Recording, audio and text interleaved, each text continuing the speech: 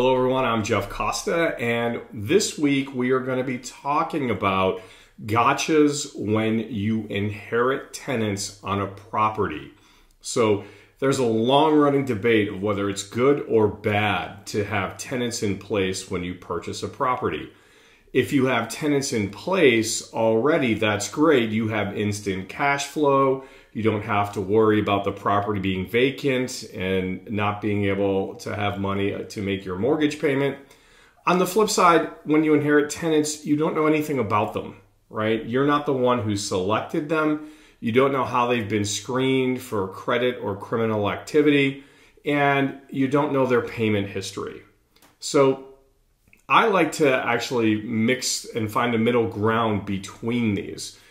In the last duplex that I purchased, the top was vacant, which was great because it let me remodel it.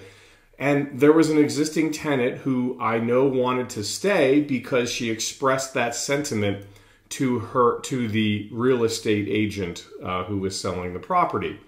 So we ended up using the binder method to bring her up to market rents. And it worked perfectly. We went from $1,000 monthly rent to a $1,250 market rent, which is still a little bit below market for the area, but I didn't want to press that, right? I really appreciated the fact that she wanted to stay. She was already a long-term tenant. She was re-screened under my new property manager and passed with flying colors. So, you know, next year I can raise the rent $50 or whatever the market rate is at that point in time. But for now, she covers about 90% of the mortgage payment on the house, which is great.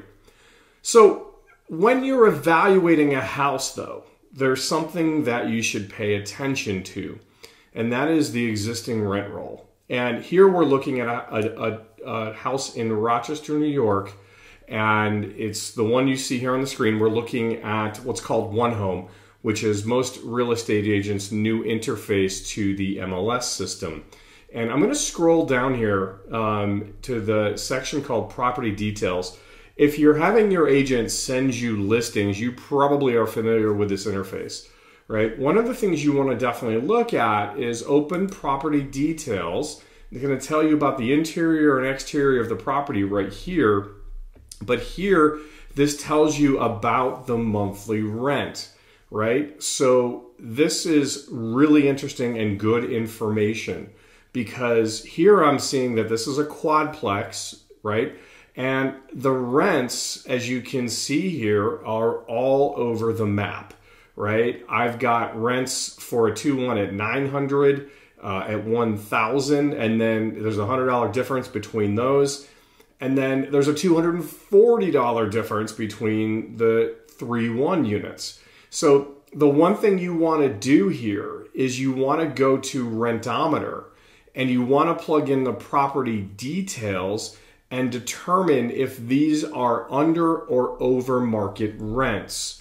So here I'm going to scroll back up and I'm just going to pick up the actual address, go to Rentometer, plug in that address, it finds it, and then I'm going to look at a 2-1, right? Which is, again, if I go back here, well, I have 2 2-1s and 2 3-1s. So let's see what they say for a 2-1. Well, here the average rent is $1,287 and the median is $1,325. Let's go back over here for the 2-1.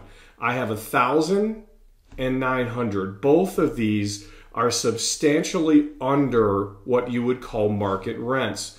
Rentometer is actually doing a look back here 3 months. So, you know, at the 25th percentile, right, which means 75% are higher than this number, they're at 970, right, which you can easily see at 1,000 and 900, we're below market. So let's plug in the 3-bedroom at the same address, click Analyze, and see what we see. Here we see another discrepancy, right? 1,700 average and a median of 1,500 or 1,490 if you're being specific. But look where we are, right? We're below market here by a few hundred. We're below market here substantially, right? 1,100 versus 1,700. So you would want as a landlord, this is an opportunity for you to raise rents and make even more money on the property, right? Because these are all substantially below market. Now, the thing you have to keep in mind here is, and ask yourself, how long are these leases in place, right? Which is why you get a document like this from the listing agent. This is something that in Rochester, they show you the rent schedule. And that's what you're seeing right here, right? Those numbers across here align with what you just saw, right, in the MLS listing. But what you want to pay attention to is this a written lease or an oral lease? In this case, all written, which is great. It's on paper. But the big one is the lease term and the last day of the lease term. Here we have a lease term that's month to month for this unit, which means it might be easier to get this tenant out. You would still probably have to at least budget for 90 days to do that, right? But here you have a couple of problems, right? I have a tenant on a 6-month lease, which goes to June of 2023, which means they probably just signed this not long ago.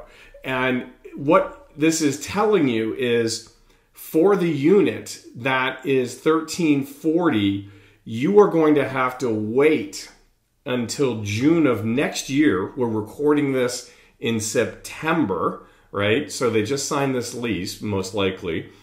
You have to wait 6 months to be able to raise the rates to market rent, right? Because this lease is in place. And for the next unit, it gets a little worse, right? You have a year lease in place that doesn't expire until July, the end of July of 2023. So you have to be comfortable accepting $1,100 in rent until the end of July, which might negatively impact your cash flow when market rents are $1,700, as we saw from Rentometer. And then finally, you see the same problem here with the 4th unit, right? This one's even lower, right? This is the $1,000. And this one goes even longer, right? You have to wait till it doesn't go even longer. This one goes to the end of October, right? So this one is probably the one that has the most proximity to be changed, right? So I can effectively move at least one of these, most likely to a higher rent, right? To market rent. But it's unclear whether I can do that for the month to month. It's likely that you can, but I also have to kind of sit with the fact and be comfortable with the fact that these two are going to be under market rent for a substantial period of time. Now, what you want to do here is run your cash flow numbers with these rents and make sure that they work for your model, that they still cash flow. If they do not, you might want to think about passing on this property unless you are comfortable waiting for these leases to expire and renew. So this is something you always want to look at when you're evaluating a property, right? Do the leases impact my cash flow based on how long remains on those leases when you're inheriting a tenant? So that's it for this week. We'll be back next week with more. Thank you for your time and attention. Have a great weekend.